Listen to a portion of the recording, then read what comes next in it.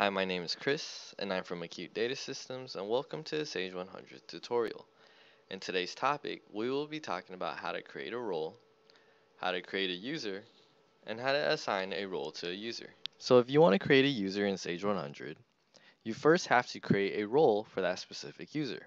In order to create a role, you want to go into your library master and go into role maintenance. Now let's create an accounts receivable role.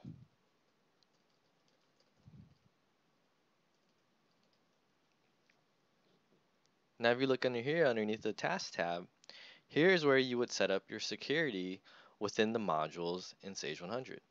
So let's say you want the person assigned to this role to have full access within accounts receivable.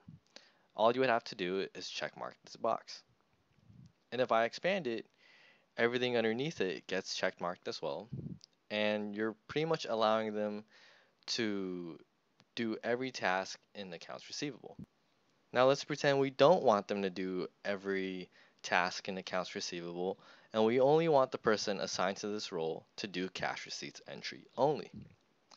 Well, in order to do that, I'll uncheck this, and I'll expand maintenance and data entry. And here it is. Here's the cash receipts entry task. So I'll check mark that. And what I've done now is whoever is assigned to this role can only do cash receipts entry. Now you can set up more security options within the other modules, but I'll just leave it as this. And in the second and third tab, here's where you would set up more security options. Now underneath the security events tab, if I expand the accounts receivable, here are more security options that you can set.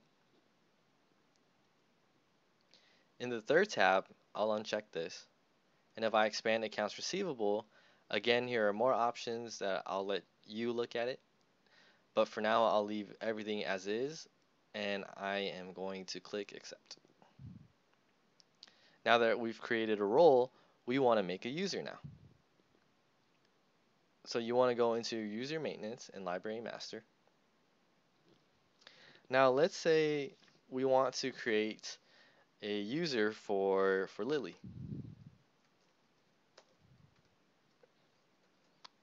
And I'll fill out this information here. For the password, I'll leave it blank.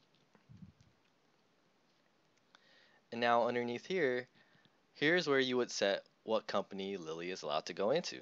So I'll select all companies. And for the role, I'll assign her the AR role that we just created.